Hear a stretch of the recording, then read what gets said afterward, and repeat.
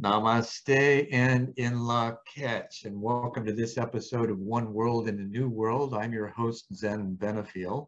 And if you haven't heard before, which you may have, and you're going to hear it again, Namaste comes from the Sanskrit spoken. It's called Brahmi, and it means the divine in me recognizes the divine in you. In la catch comes from the other side of the planet, the Mayan civilization, just as ancient, and it means I am another you. So if we have that kind of understanding that's shared with us from the ancient wisdom, what might we be able to do with that? If we held that in our own mind and heart and how we address and meet others on the road, in the grocery store, gas pump, wherever, what kind of difference that might make in our lives? Try it out, test it, see what happens. Great. All right, so this week's episode, I'd like to introduce Brenden Kumarasamy, and he is a public speaking coach, which is really fascinating because one of the things on the top 3 fears in life, you'd think that death were at the top or even divorce, but no, it's public speaking. So he has a podcast called MasterTalk, and he is the chief executive and founder of MasterTalk, and has a wonderful story to tell, I'm sure, as we dive in. Brenden, glad to have you here. Zen, the pleasure is absolutely mine. Thank you for teaching me the Sanskrit as well. I always say namaste and I never knew what it actually meant. So thanks for sharing. That was awesome. And I got corrected. I interviewed in my previous One World back in the 90s. I interviewed the East Asian dean of ASU, or head of East Asian Studies at ASU. Sorry, his name was Joy Chowdhury, and he was actually married to a Western Indian, and she was a Muskogee Creek. Wonderful couple. But I introduced, and I always open my show with Namaste. Didn't use in La Catch at the time because I wasn't aware of it. But I explained what it meant, and I forget what I said, but he corrected me in both my pronunciation and my understanding of where it came from, right? And that Brahmi is actually just spoken and not Sanskrit. So wonderful, experience of being educated on the fly. That's apocalyptic, right?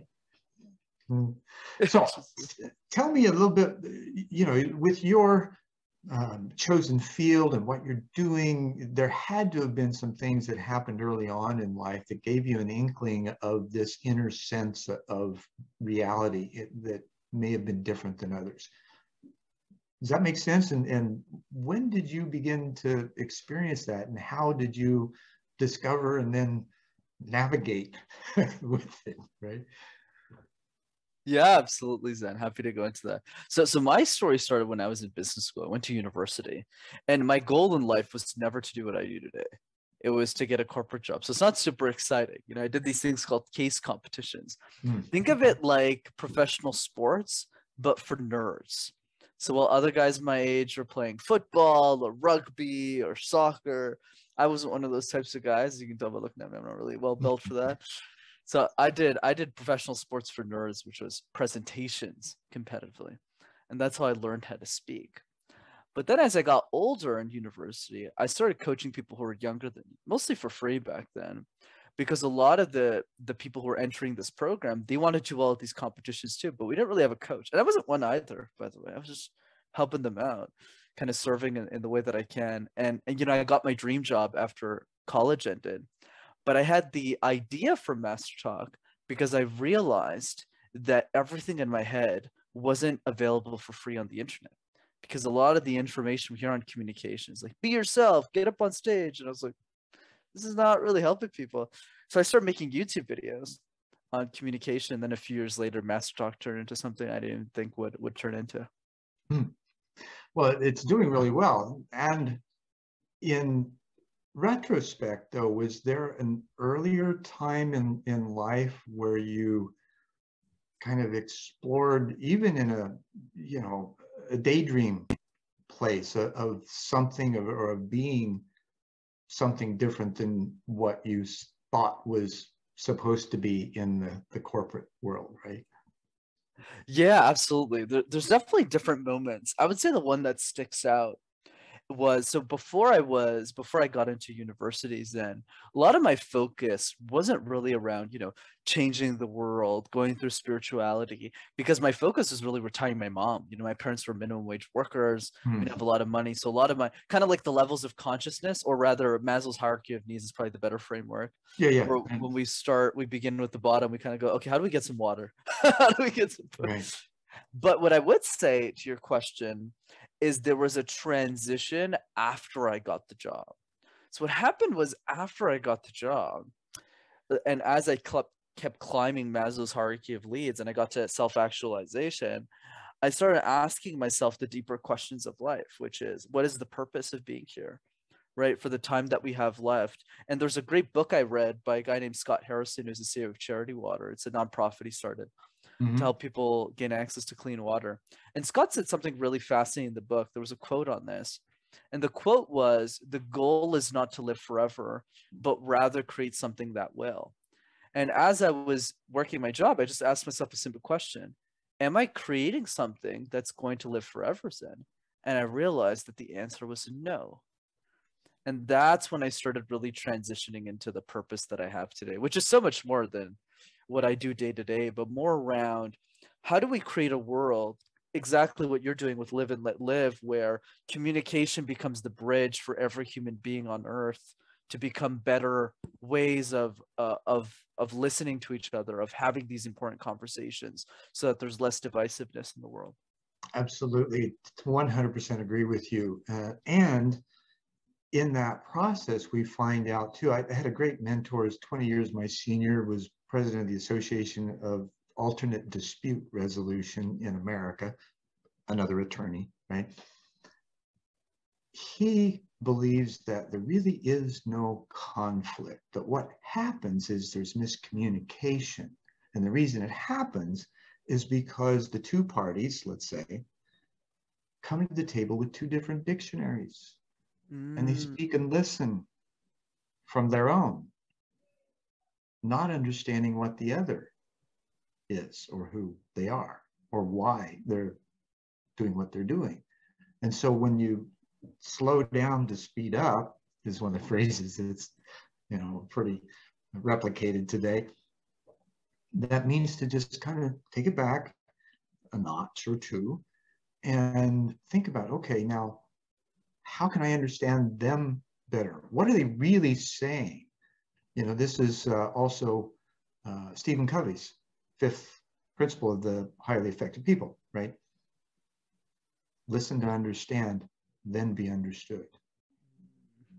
And we have a tendency to get triggered by certain phrases or words and want to react to those, because we do get triggered, instead of saying, oh, wait a minute, that's my trigger. How am I perceiving that? And do they really mean that? Well, I don't know. Excuse me, this is what I heard, or what I think I heard you say. Is that really what you meant? Right? And just that pause of checking. How do you find that in the communication process that you're involved with, and how you've helped others to develop in those ways too? Absolutely, Zen. And one thing that you said that really stuck with me, that I'll definitely take for the future as my lesson here, is, I love what you said around what your friend told you, your mentor, around how when there's conflict, two people enter that conflict with two different dictionaries. I thought that was such a powerful analogy, because you're right. When the lexicon is different, there's no way they can interact with, kind of similar with the relationships, right? When you have a man and a woman, they kind of enter always in conversations with different dictionaries. So I thought that was really fascinating, really useful. I would say the piece that I think most people can work on that will help is really the definition of listening. We talk a lot about deep listening. We mentioned all the time, listening is important, listening is important. What does it actually mean? So for me, Zen, what it means is this idea of statements versus questions. So what percentage of what we're communicating with someone else is a statement versus a question? Whereas the challenge with most interaction between human to human is it's mostly statements. So it's, I believe this, well, I believe this, and I believe this, and I believe. So it's a ping-ponging of statements. And when we really spend the time auditing, really seeing what percentage of a human being is statement versus question, we'll realize really quickly that 80, if not 90% of what usually a human being communicates is generally a statement and not a question. So the easy way to answer this, I would say, Zen, is we begin the conversation by looking at the ratio within ourselves. What percentage is what we're communicating a question versus statement? And the challenge that I would have your audience think about, and for ourselves really, is how many questions are we asking other people at the beginning of every conversation? Mm-hmm. I know that's one of your statements, is that you begin every, what are you passionate about? What's exciting you today, right? And those are superb questions because it really gets to the heart of the matter in the other person, right? And it just moves all of the cursory stuff out of the way and you get to the meat, right? Which I think, in sense, that that's it, as you say, it's missing. We tend to think about how we're going to respond without questioning and digging deeper, unpacking with the other person, getting to know them, and then saying, okay, now how can I reflect them in me in a way that we can dance together better? Right? This goes back to the catch, right? I am another you, right? So if that's true, because this is the core of what you're talking about too, right? So how do we do that? Absolutely. I hate interrupting. That's why I'm listening, because it's so true, right? How do we dance better together, right? How do we create them?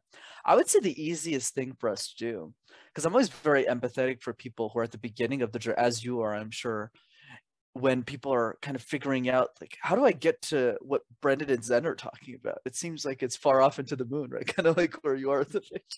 So I would say, hey guys, come back. Yeah.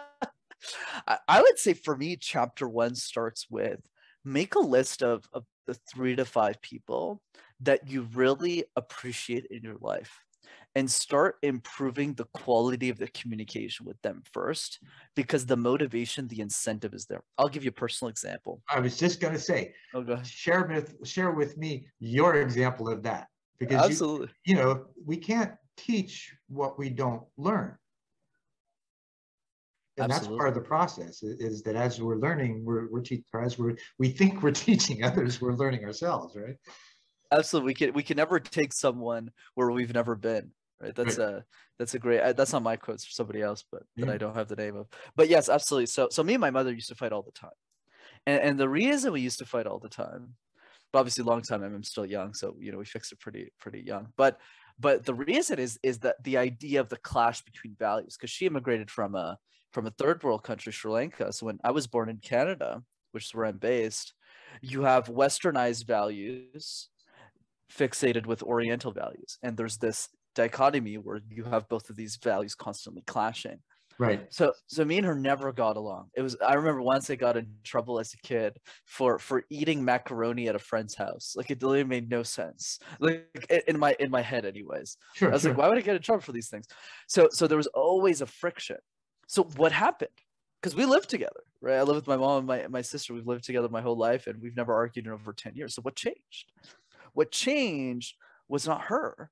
It was me changing my perspective of the relationship and trying to be a better listener, asking more questions, changing my ratio.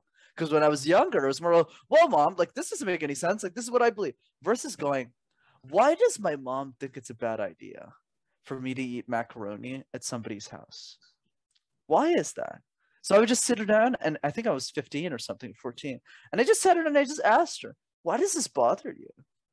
And her response was actually very legitimate. She said, well, Brenden, when I was in Sri Lanka, there was civil wars all the time. You can't trust anyone. Life was very dangerous. All the doors have to be locked. And I was like, now I get it. She has a lot. So embedded too, right? Those cultural memories. So that's Absolutely. and asking her the question. So how did the questions continue, and what did you find out? Right, absolutely. So what, to your point, right? The culture, right, when you're from, that shapes a lot of how you live your life later, Mm-hmm. and it sticks with you. It's harder to leave some of those pieces. So one of that was that, and I just said, oh, so that's just one example. So when I knew that, I could communicate back to her and say, we don't live there anymore. Well, you don't have to worry about these things. No one's going to poison us. No one's going to poison the macaroni. You're going to be okay. So, but I think the key is it's one piece at a time. So that was one piece. The other piece was, me dating people outside of our ethnicity, right? So it's part by part, piece by piece, Sure. as we develop that relationship over time. So going back to the audience, Zen, it's all about saying, what are the questions that you can ask more for the relationships that you're invested in helping grow, and then you learn the skill set with the people you kind of have to learn it, because you don't want to take your winners for granted, the relationships that actually matter to you. And then once you get better, then you could use that for new people, like the conversation we're having now. Sure. Now, one of the things that it became painfully obvious that sometimes people, when they're asked questions, they feel confrontation. How do you deal with that? Because I'm sure you know exactly what I'm talking about. 100%. You know what I always say, because I always like the easy wins first. For me, it's all about how do we improve our skill set of asking tougher questions. And by tough, I don't necessarily mean hard. I mean uncommon, like questions that we usually don't ask each other. So for example, the question you actually brought up earlier that resonates with me a lot, the whole, what are you the most passionate about right now? What was exciting for you? This actually throws a lot of human beings off, because they hear this question, they go like, why are you asking me this?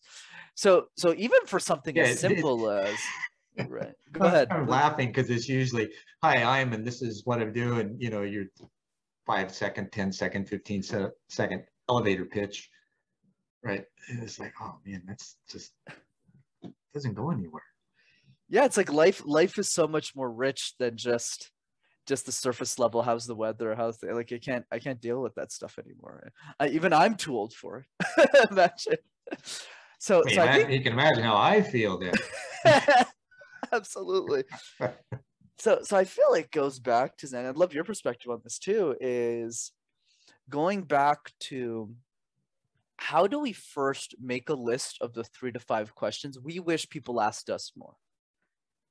And then when we have that list, and for all of us, that list is different. Maybe there's somebody else who's listening to this podcast who just loves space. Man, I wish people asked me more questions about my passion for space or something. Yeah. Make a list of those questions and ask those questions more of other people. And and don't fear the short-term rejection, because we're using those questions to filter the people that we actually want to spend more time with. Like everyone in my network, they love answering, what are you excited about right now? And that's what happens is when we start to make a decision of the questions we want to answer, we showcase that to the world will eventually attract the right people towards us in our energy. You stated one question, the question statement, how do I ask others what's most important to me? Right? What we want to share, right? Are the things that are the questions that we wished others would ask. And so start doing that. And the interesting thing about that, in spite of the early rejection that you mentioned, because that happens, right? It's interesting how you'll notice the reciprocation of that begin to happen, because you're leading by example and you're giving what you hope to receive. Does that kind of fit the bill on that? Okay. Oh yeah, 100% Zen. And just to add more, because you're absolutely spot on there, is, the first couple of conversations, it might not go as planned. People might just like wince at you and go, okay, I just want to say I'm good and move on. And then like conversation number 4, someone's going to look at you and say, oh, actually what's exciting, and then you're on your way. Right. And then conversation 8, you'll ask yourself this question internally, like, where has this person been my whole life? I'm sure we've all had that experience. You're talking to somebody and you're just like, Have I met you in like a past life or something? Like, I feel like I already know you. Right, it's that state of familiarity that happens because the resonance is there with each other. And Absolutely. that goes beyond anything. You're creating in a moment of harmony, if you will, right? So how do we extend those moments of harmony and move through, just like we did last couple of years, right? We went through a period where there was this massive shutdown globally of the entire society, and we were all told to be afraid of each other, right? And most people listened. And that's surprising for one. I never did, never wore a mask. You know, I played on just exactly like nothing had changed. And so it didn't. My wife and I we really noticed that. And then we began to find others who were doing that too, right? They kind of stand out like a sore thumb when you're out in the public and neither one of you are wearing masks to begin with, right? That's a good I respect indicator. that, by the way. Huh? I respect that. I love that. Well, you know, that's the moral principle, live and let live. As long as I'm not aggressing towards you, and I ought to be able to do whatever I please, right? It's my body, and I respect you. If you want me to stay away, I will. I honor that. But, you know, I'm not going to don stuff because you tell me that that's what I need to do. That's aggression. And I'm sorry, I don't do that to you. I don't expect that from you. So with that kind of attitude to begin with, that we're all kind of sequestered and afraid and angry and miserable, right? At somebody, right? Because there were all these ways that the narrative gave of pointing fingers at different folks here and there to try and vent that anger. And yet, what came out of it was this silver lining of people going, wait a minute, this doesn't feel right anymore. For some of us, it never did. But for those that kind of woke up along the way, said, wait a minute, I need other people. I want other people.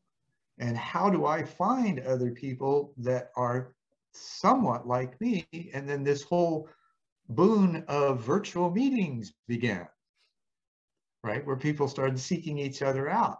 Now, how do you see that reflecting in what you've experienced during that time, and what came out of it in the silver lining that you've found? Absolutely, Zen. You know, I think what resonates for me the most from your story is not necessarily the action you took, but the perspective and how you live. You know, I feel that's the powerful piece. It's not about, you know, is mask good or bad, right? I think it's more about, and I'm sure we're aligned here, is what decision are we making to maintain the energy and the way that we're being in the world, right? Mm-hmm.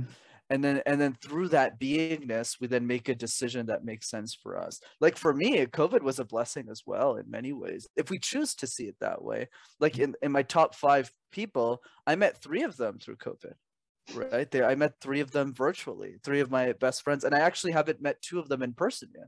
I've only met 1 in person recently after like 18 months of knowing Billy. But I would say that the key is, if we choose to find, right, that gratitude, if we choose to find that, if we choose to stay happy, because happiness is a choice, if we make it one, then we will live in that way. And absolutely, I mean, We have to realize it is one, it a is choice, 100%. right? And then to make it over and over and over again, it doesn't mean it won't be challenged. We won't have bad days. One of the things that you're going to like this. I was on the board of directors for the Association for American Society for Training and Development. That was the old name. It's now called the Association for Talent Development. It's a worldwide training and development organization that supports corporate training. And I was the president-elect here, and for the Phoenix chapter, and which made me responsible for the annual conference. And I had this wild idea from my MBA, one of the presentations was about the challenge to change. I'm sorry, it was my MA in org management. And the team that put it together said, oh, there's only, challenge to change. There's only 3 letters different. Of course, in the middle of the presentation, talking about not being able to keep your mouth shut, I blurted out liabilities, limitations, and excuses. Right. So years later, I had the opportunity. We created this event and we called it The Shift, Challenge to Change, removing liabilities, limitations, and excuses in the workplace. Mm. And I was just had this, like I say, harebrained idea. I hadn't run it past anybody. One of the guys locally was also the National Speakers Association president at the time, and he calls me up out of the blue. Didn't know who he was. He'd heard that I was doing this, and he says, "Hey, Zen, how can I help?" Right? And he says, "What are you doing? How can I help?" I said, "Well, Neil, I got this idea." And he says, "Let me hear it." And so I told him what I shared with you, and he says, "Brilliant, let's do it." Right? And so we did, and it was such an amazing shift in how things had been done. The folks that were there said it was one of the best conferences they'd been to in a decade. And the whole thing was about, hey, we have choices, right? We have to recognize, and those liabilities, limitations, and excuses are 99% of the time self-imposed. For whatever reason. And all of them are good, we think. Right? So how do you get over things like that? How do you share with others how to get over things like that within themselves? Yeah. So there's two parts to that, Zen. I would say the first part is in regards to communication, how to remove those limiting beliefs, and the other part is really to life. So the life one is a bigger question. Let's start with the communication. That's the easier one for me to answer. Sure. I would say for me, a lot of the limiting beliefs in sharing our voice, right, sharing ideas with other people, generally come from an understanding of what communication fear means. So a lot of us, when we think about the fear of communication, we think, oh my God, this is something that I was born with. When the reality is, it's not true. Because when we were 3 years old, 5 years old, 7 years old, we were always talking all the time, right? Smiling, enjoying facial expression, body language. Oh, yeah. So, yeah, we're having a good old time. Yeah. So the question becomes, what happened? Why would we transition from X to Y? I mean, A to B. There's a great quote on that. I get those kind of comments a lot. Oh, you act like such a kid. No, but you actually did it. You did it well. You're in the minority that transitioned just fine. Nothing happened in a good way, where you always had that gift. But most of us, we lose that gift over time.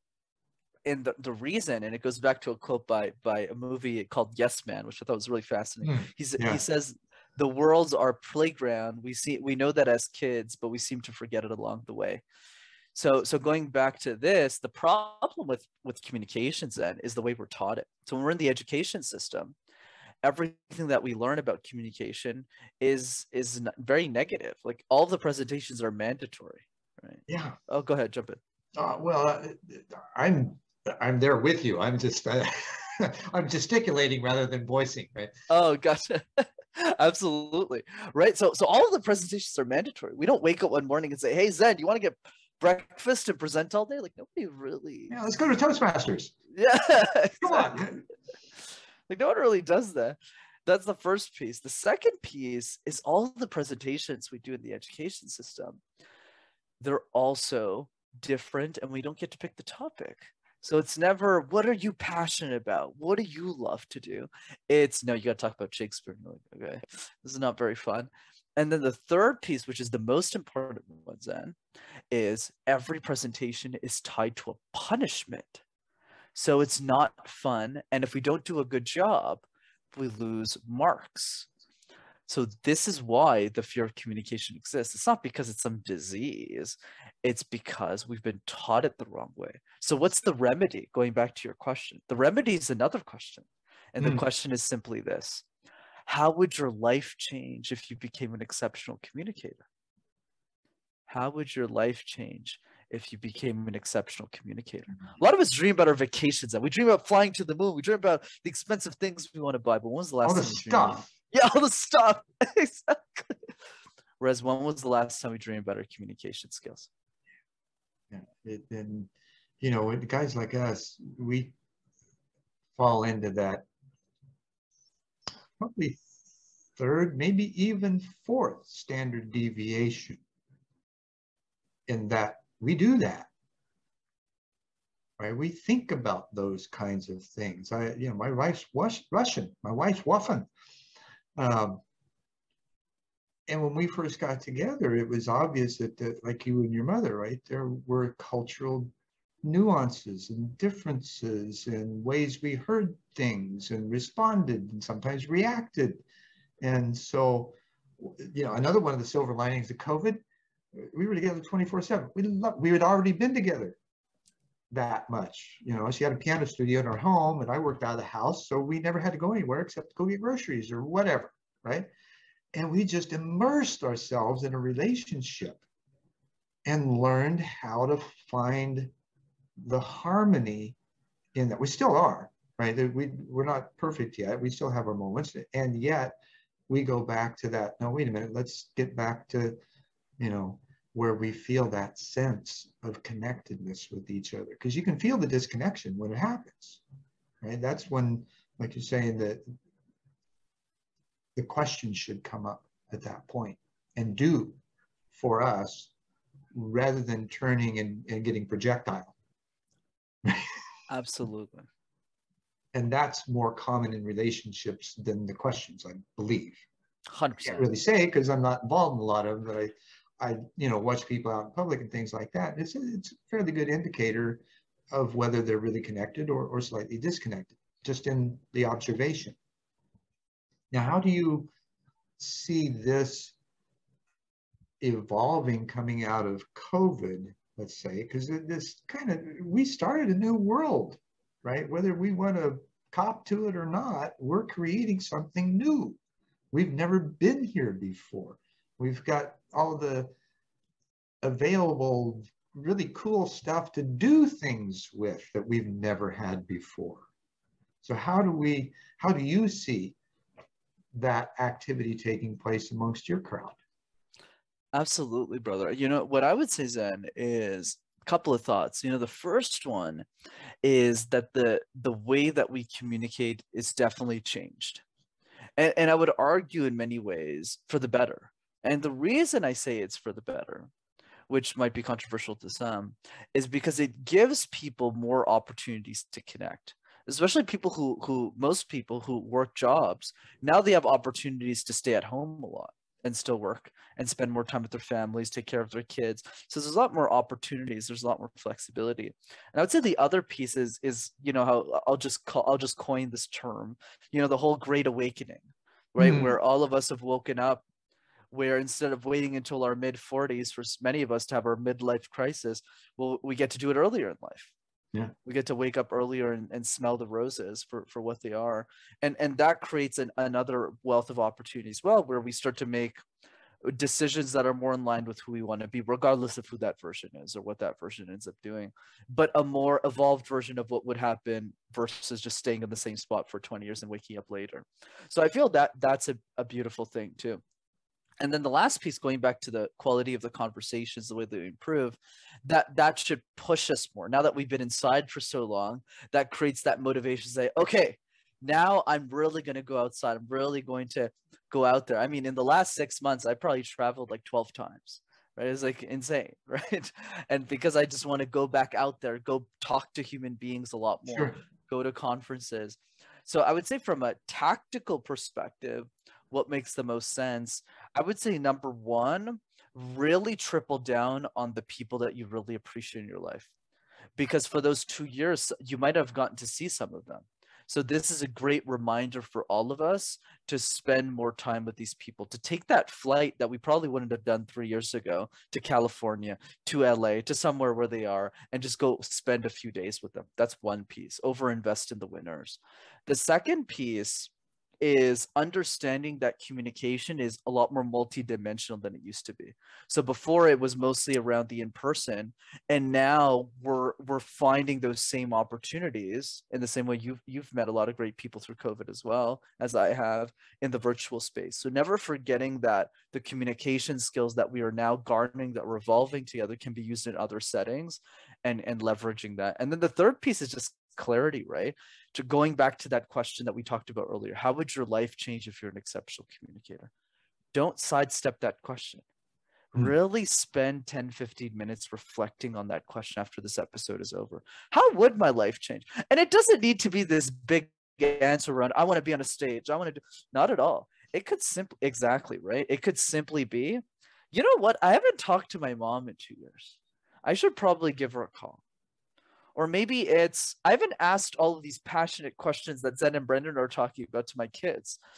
Why don't I try that tomorrow? And once we find those answers for ourselves, that's what creates the motivation, because communication, and I actually haven't mentioned this yet, is so much more than getting a raise. It's so much more than giving a presentation at work. It's leading a more fulfilling life. And once we realize that, we connect the dots. It absolutely is. There's, you remind me of two things when you're talking, and wonderful points. Tasty tidbits is is what I like to call them, right? Tasty tidbits of transcendence. Because if you do those little things, and that's all it takes is the little things, and the big things will take care of themselves. So a couple of things that remind me of, I have a good friend, he goes by Swami Beyondananda. He's a new age comedian, been doing it for 35, 40 years. And he talks about the great upwising and the great we set, because we're all doing it together. So it's a different way of, looking at something. And I had another dear friend who's on the other side for some years now. He said, there's no ego without we go. And as you think about it, ego is, we're taught that that's not the best thing. It's our protector and our leader, and, we need to have it. And yes, we do. And yet, I think Aurobindo calls it the supra ego, but it's the we go that brings us into that state of being with others at a whole different level. This is that multidimensional side you're talking about. And it's not just on the structural side of things in the physical world. There's actually, the whole sensory apparatus that we have that we don't use. Our bodies are instruments. We just don't know how to tune them, let alone play them in concert. Right? So how do we do that? How do we get the geek with the jock, right? And get them to play together? I felt the same way, right? And when we find those points of order, let me flip this around. How do you find those points of order within the conversations that you can then branch out into a deeper, intimate, maybe even, for lack of a better, spiritual or multidimensional conversation with another, where you can touch on things that are in those ambiguous places, and you're dealing with the ambiguity? Absolutely. And I would say for me, Zen, it's a fabulous question. It's all about developing that muscle over time, kind of like going to a gym, right? So, and a good principle that people can follow that's simple is, the more you know, the more you can relate. So the more you know about a subject or an idea, the easier it is for you to relate. So an example with our conversation, I probably wouldn't be able to operate at the same level of consciousness. I actually don't think, I think you're much higher than I am on the levels of consciousness, but I wouldn't be able to operate and have that conversation with you if we were talking 5 years ago, right? So it's all about, not to say we wouldn't have had a conversation, but more in the sense of it would have been harder for us because I'm not at that level. We've been truncated rather than flowing. Yeah, sure. As we've been. Right? Absolutely. I love that. I love the way you phrased it. So that's the idea is, I would challenge people to think about the people, start with the relationships you have and say, how can I relate more to the people around me, the people I really care about? Because that's what creates the motivation. But then what happens is that the circle slowly increases. So it starts with the smaller inner circle, where we improve the quality of those relationships first, because that's the easy, return for all of us in happiness, where we're like, okay, the people around us are happy. Okay, now I'm happy. Now what? Now we go to the people we agree with, the same political views, the same religious view, the same people in our area, then go to them and then improve the quality of those relationships, and then slowly increase the circle. But then we start entering levels of challenge that are much more difficult, that probably smaller people would be willing to gravitate towards. but yeah, live and let live, right? So then we start to enter areas that are much more challenging, which is look at a belief within yourself that you very much are a hard head on, and then analyze the opposite belief and defend it. Now that is where we get challenged, right? Like an example. Well, I won't give Sure, too because many. we are constantly looking for confirmation bias. Correct. Right. And when we get that, we're fine. If we're challenged, it's like, wait a minute, I got to, ooh, I don't know. Let me think about that. Right. Now that is kind of what I go through, right? And truncated.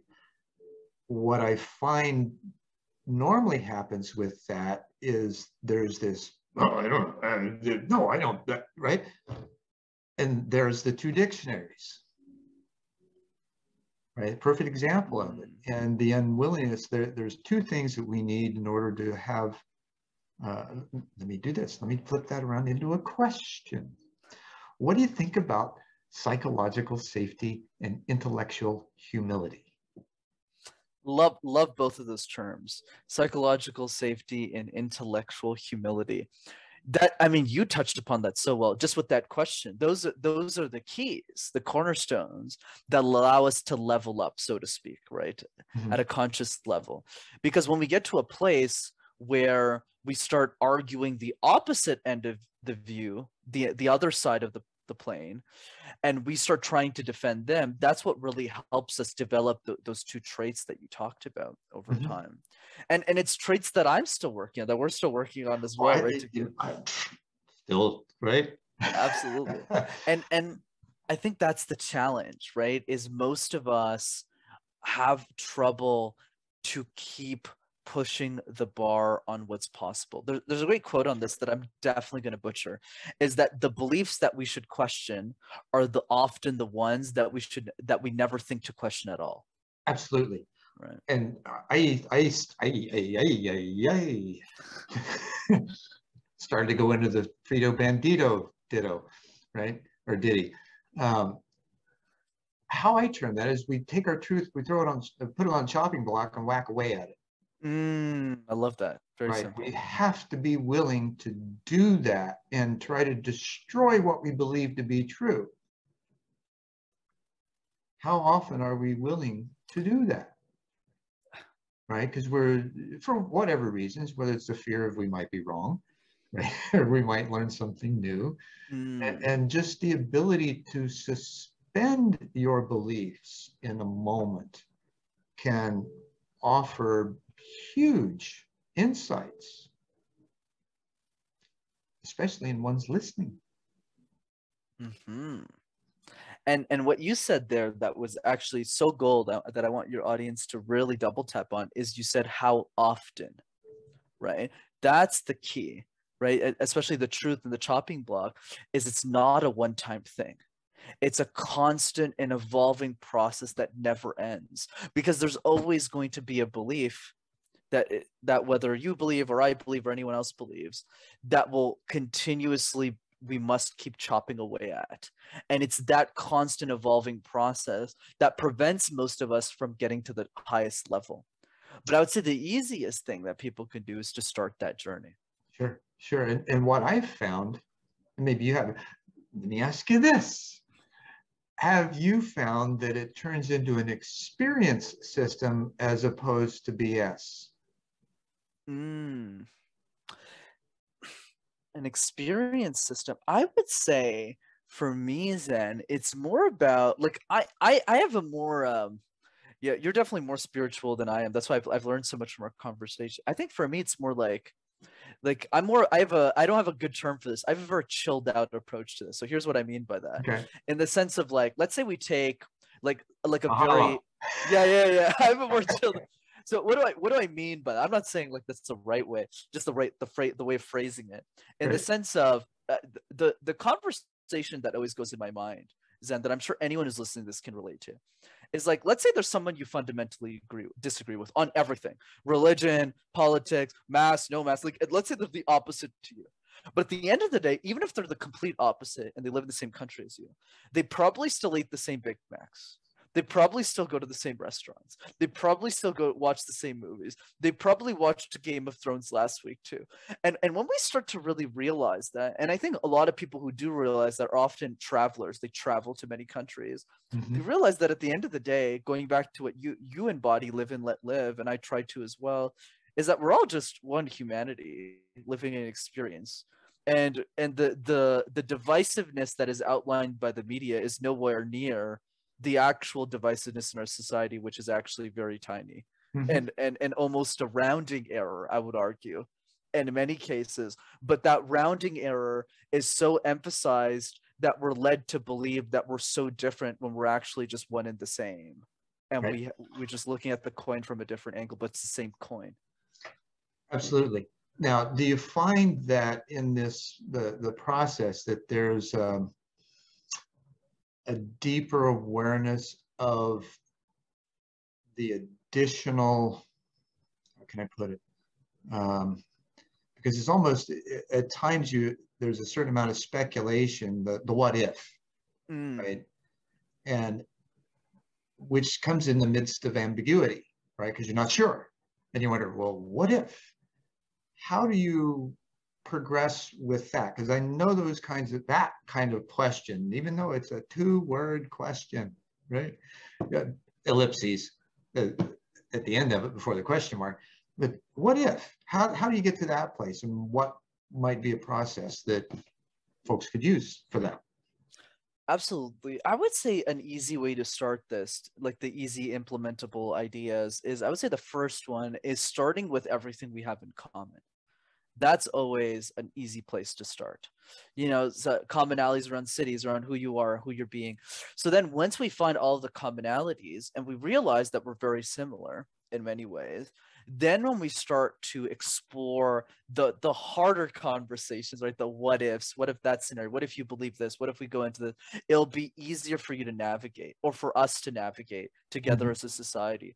Kind of similar to a romantic relationship, right? You always want to address the small little bubbles before there's a big bubble that pops, right? Exactly. Because if you do all the small little things, okay, well, honey, what bothers you? Well, I hate it when you take out the trash in this way, do it this way, right? So when you're willing to dust off the little speckles in a relationship, when the bigger thing comes up, you've already practiced dusting off things together, so you have that language. You're learning to use the same dictionary, to use your words, right, rather than two, so that when the harder conversations come up, you're not smacking those dictionaries on each other. Instead, you're actually sitting down next to each other. You're both nervous, but you're trying to read the dictionary together and figure out this craziness of a word. It's like the difference between cold pricklies and warm fuzzies, right?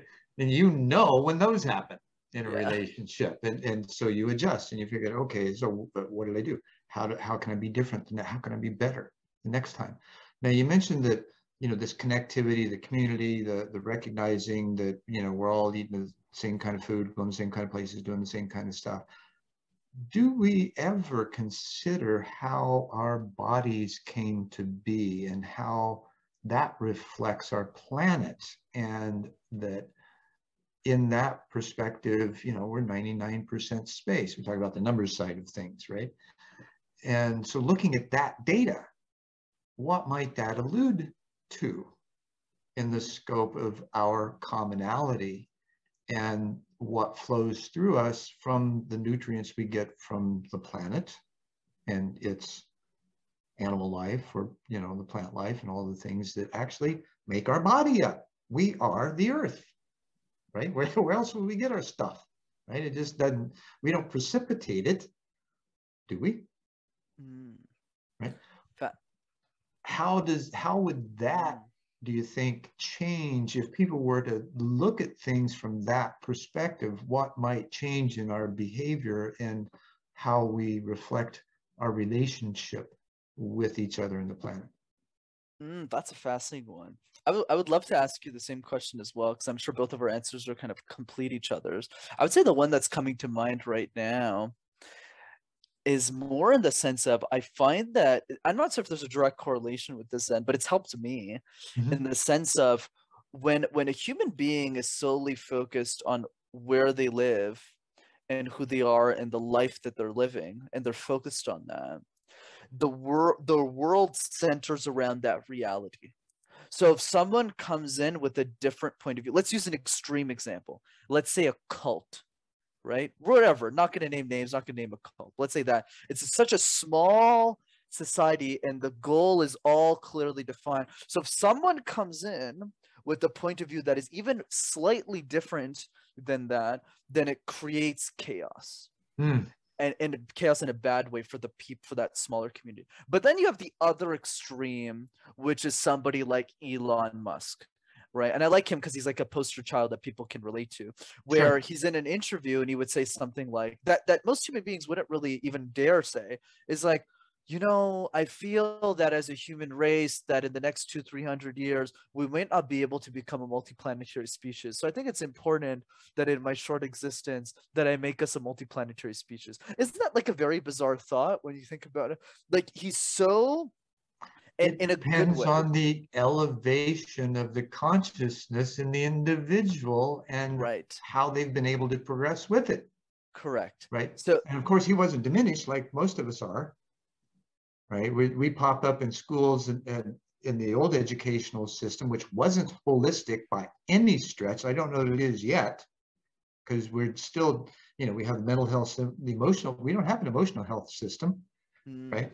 And that's really what affects the mental health system. And so we have body, mind, spirit, and planet that ought to be together in that holistic educational process. And yet it isn't yet. And I see signs of it. I wrote a business plan about an environment like that after I taught high school for 10 years. And at that time, I took it to the head of education for the Child Protection Services for Arizona. And he said, Zen, I love it. You're light years ahead of us. I don't know if we'll ever get there. And so there was a bittersweet, response in that. 20 years later, I got a chance to present it at a regenerative community building festival, virtual. So there's still some interest, and still it seemed like it was ahead of time, right? Because they're focusing on regeneration, not necessarily education, and the education is part of the regeneration process. So I'm still hopeful, right? That we plant the seeds and we, just kind of wait for them, and they will return eventually. So how do you see this process of bringing humanity in some way, shape, or form back to this awareness of more than us? We were talking, let me preface that just a little bit more with we're more than our mind and our body, right? There's a consciousness. Absolutely. So there's two parts to that, Zen. One part is going back to Elon's point, is because he's able to look at humanity from millions of years of a span, the reality in how he lives his life is different than most of us, where he goes, oh no, we're all just one human race living a shared experience, and we're all moving towards one consciousness at some point. So we might as well go to Mars so that we all live, right? So he looks at the 0 to 1. But the other piece to that, which goes to your question, is how do we bring us to that oneness? Everyone's got their own perspectives on this. I won't give you my PR version, which is we should all love each other and sing kumbaya. I think personally the solution is, and this is how I live my life, is so long as we protect the next 10,000 geniuses of our society to move the human race forward, and all of them have that level of consciousness, the human beings will adapt to that culture. What do I mean by that? If the people that we admire in a society have operated at higher levels of consciousness, it would solve a lot faster, where the people that we admire growing up, we want to become. So I feel that's the solution. That's really the focus for what I do, is really making sure that my free resources in particular get to those Elon Musk, those Zucks, those whatever, in every area of excellence, so that those people are all exceptional. Kumasamys. Right. Thank you, brother. And it all trickles down to the rest of society. Right. Yeah, and it's a wonderful thing when that happens. Kardashev, you're probably familiar with him, a Russian scientist that developed the typing of civilizations, type 1, 2, and 3, and there's a 4 now, I believe, but that's come from that. But the type 1 uses planetary energy in order to meet its needs. The type 2 uses the solar system's energy, and a type 3 uses the galactic energy. So considering that we're at maybe a 0.2, 0.3 if we're lucky, it's also the consciousness that develops along with that to incorporate the greater whole and understanding maybe a little bit more of that space in between the points of light, or the proton, electron, and neutron that make up everything. It's interesting that, that fits the trinitized model, and yet hydrogen is still missing. But when you look at where hydrogen shows up, it's the most plentiful gas in the universe. It powers the sun, and it's the bonding agent for a DNA helix. So how does that all correlate? And yet it does somehow.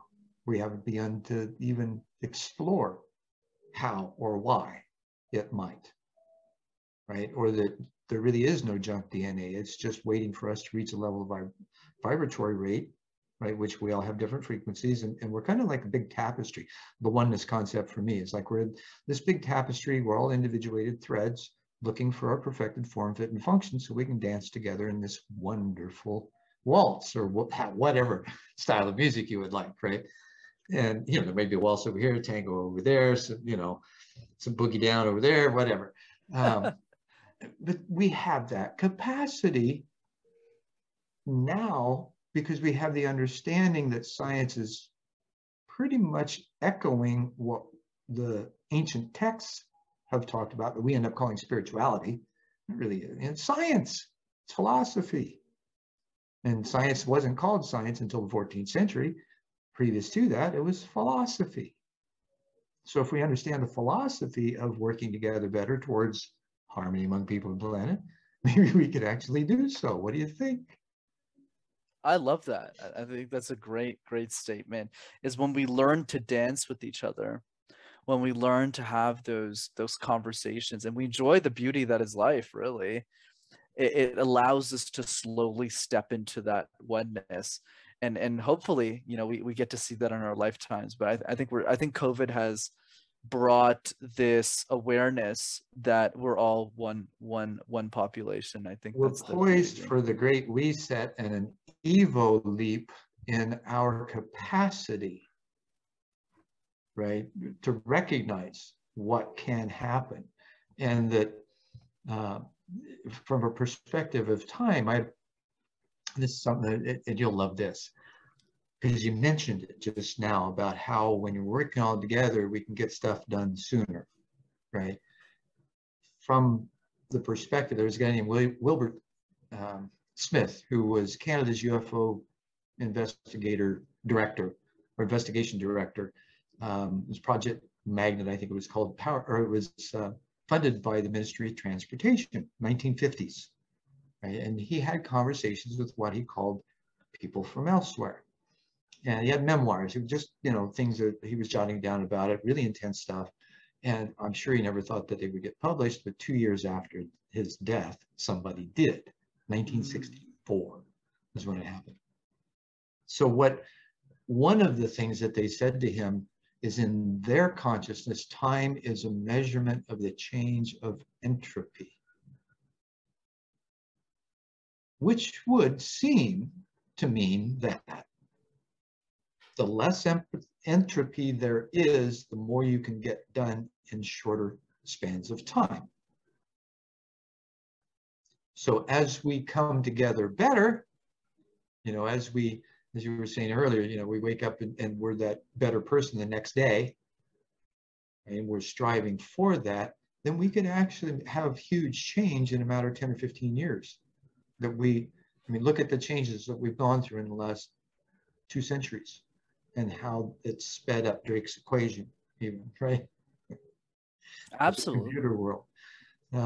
So all of these bring us to this next level. How do you see, and how would you hope to see this process taking place in your own life and your own activity and trickling out into those that you know? Yeah, it's a beautiful question, Zen. You know, for me, I would say that it's this quote that I wrote somewhere in my basement a few years ago, and I felt that it stays true to this day. Some And the basement quote, tapes, huh? yeah, basement. A lot of the stuff I come up with comes from my basement, where I'm currently live, by the way. Yeah. But the quote is, the easiest way to solve the world's problems is to do just that. Focus on the easiest ones first. You know, I feel a lot of us, we focus too much on, oh my God, we got to solve this. Oh, I'm passionate about this. I'm passionate. Whereas, you know, my utopian society, you know, what I'm trying to create in the world is if the smartest 10,000 people who can move the ball in society forward all just sat down, we just debated the world's easiest problems. Like, not the most pressing problems. What is the world's easiest problem? What can we all agree on? It would be so much easier to get buy-in. And that's why I'm so passionate about what I'm solving for, because no one's going to go against me. It's like, oh, Brenden, you shouldn't share free communication with the world. Like, you know what I mean? So I Yeah. think that I think the answer is figure out a problem that we can all get behind. Like, think about the legalization of gay marriage, which is such a beautiful thing, right? The reason it got solved so quickly, everyone was behind it. Only a People stood very up. That's yeah, how people things stood up. happen. That's the key. So we just need to find those opportunities. What are the other problems that we can all agree on? And as we do that, kind of like with the romantic relationship thing, where we pop those smaller bubbles, we can slowly move our way up to the pressing, the harder Absolutely. issues. Let's talk about those smaller bubbles for just a moment and bring it back down into a localized. Okay, and Mm, Mark and I've talked about this. He says it in all his speeches. In these systems, we need to give people the power locally to do whatever is necessary in their environment to solve their challenges, whatever they may be. And once they choose, for instance, and he uses this example, um, the abortion issue, right? If you find a community that decides, no, we're going to be pro-life. Okay. Community next to them may not be. Well, if you need, if you really want to have an abortion, then you need to go to that other community and either travel there to get it done or go live there, right? So there's options in the place, and being able to bring those issues that we may think are global down to a local level and solve them in our own communities, that ripple effect is going to be huge. absolutely. Now, how do you think we can do that? I realize, we're not really community developers, and yet we have a good idea or fairly good sense of how people interact and work together. Absolutely, brother. You know what I would say is a quote by a guy named Ali Gadet, and he says that if you help one person, the world will give you permission to help everyone else. And I feel your example really embodies that, where you don't need to go to impact billions of people. You can start locally and find that one person that you can serve. And part of that is having the self-awareness and the empathy, right? And I know you talked a lot about intellectual humility earlier today and psychological safety, where you're having these conversations with people and you're really figuring out what's really bugging them, and then what are they challenged with, what do they have troubles with, and then balancing that with the problems or the skill set that you have to then bring a group together and create those Mm-hmm. those milestones. But then the other piece, which is important to the community building piece, which I'm sure you talk a lot about, is not just making the progress, but communicating that progress in a way that gets more and more people to join the movement and get excited about Right. pushing the ball forward and faster. Another perfect example of those kinds of things. One of my other hats, I'm a mini hatma, if you might imagine. Mahatma's got nothing on me. I'm a mini hatma. The partnering sessions that I've done for building road, bridge, and waterway construction, national parks as well. Still, that's just a location, but the same kind of thing. They're production, construction, stakeholder teams. And so they've all got a part of the advancement and the building of whatever it is, right? So my job is to get them on the same page. Mm. And so in the development of that, it's in order to solve a problem, what's the least common denominator, right? And you break things down and you start from that place and then build up. You can see the issues coming, and often especially with a 2 to 5 year project, which is what most of these projects last, there's an awareness of when those particular issues are going to come up. And then through the process that I take them through, they have a solution in place to apply so that there's no work stoppage. Right? So that kind of look ahead, let's see, you know, what rears its ugly head initially, and how we might be able to give it a bath and put on some new clothes or whatever, right? And make it feel better. Then we can begin to break down that resistance to working together, because you've got a solution in hand and you don't have to be concerned about it when that time arrives. Now, how do we back that out into, you know, personal lives and in our environments, our work, and you know, even remote working? You're dealing with people generally on either virtually or phone or whatever, not to mention your family. So how do you think we can bring back that kind of look ahead as to, okay, what might we encounter and how can we prepare for it, so that if it does happen, that we're not blindsided by it? Absolutely. You know what I would say, Zen, is it's all about two things. One is understanding the power of the double effect, which I'll get into. And the other piece is knowing that when we write down those worst case scenarios, we're able to better adjust the risk that might happen. You know, the best founders, the best movement makers, Gary Tan talks a lot about this. They're pessimistic short term, optimistic long term. So what does that mean? That means they're always paranoid or like, oh, these little things will go wrong. But they're super optimistic that, you know, if I do this for 5 years, this is the change that I'll create in the world. So that's one piece around what's our mindset short term and long term. And then the other piece is people really underestimate the power of doubles. And what do I mean by doubles? I mean, if you help one person, one turns into two. If two people tell two, it'll four. And then if four people tell four, it'll turn to 8, 16, 32, 64. And you'll just keep doubling. If you do that 24 times, you'll have a pretty big number there. It's just we need to be willing and care enough about the problem we're solving for to force that doubling effect, to show that passion for what we're doing. And there's a great quote as well that I can end my logic on. And the quote is this by Lewis Howes: "The world will always make room for passionate people." If you're really passionate about what you do, think about me. Like, I started making videos when I was 22. Like, what? Like, how does that make any sense? Right? So when we are passionate, when we really care about the problem we're solving, and we're genuine to those first two people that then turn into four and increase over time, we'll eventually win out in the end, and win out in the way of impact for other people. Absolutely. And great advice. Wow, Brenden, it's been, my time has disappeared. Yeah, it was like, oh my God, what happened to the time? Right. So much fun, so much fun. Absolutely. And, you know, speaking of the doubling, the first thing that came to mind was this platform called LinkedIn, right?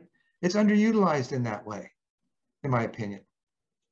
It's getting more that way, or at least it is for me. I mean, that's how we got here, right? We didn't know each other from Adam a few days ago, or, well, it's probably been a little longer than that, but, right? And yet here we are. It's like, wow, we're kind of talking the same language, or same ideals, a little different language. We're finding some commonality in it, and we're looking at some of the issues that we knew we had previously that would have kept us from being here. And we got those effectively out of the way, or at least we think we have, right? For sure. For now, right? Tomorrow it may be a different story. And yet we have that effect, and the effect we've had on each other, I think, has been profound, because we've enjoyed this to such an extent, and I think it's evident. Absolutely. This was super fun, Zen. I really appreciate this conversation. I learned so much from a lot of the insights that you shared as well. So I definitely leave this conversation refreshed as well. Oh, good. Let's keep that ball rolling, right? Let's see what kind of ripples that we can make in the thoughtmosphere. Absolutely, brother. All right, Brenden. Well, again, so appreciate your time and everything that you do. And I will have your information below the video so that people can find you, check your podcast out, and we'll have a great time from there, eh? Amazing. Amazing. Thanks for the time, Zen. This was great. You're welcome. And namaste and in la catch. Thank you so much for sticking with us through this episode of One World in the New World.